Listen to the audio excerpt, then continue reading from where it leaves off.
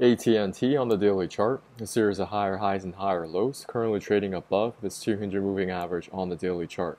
Small pullback here. I've already mapped out two symmetry supports that are very similar in dollar amount using my fib retracements, clicking from that pivot low to pivot high. It also provides a 786. This is the pocket of potential support that I'm evaluating right around 1658. On the hourly chart, we are trading below the 200 moving average on the hourly. You set yourself an alert to make sure that price can push up above this 200 moving average on the hourly chart to confirm strength.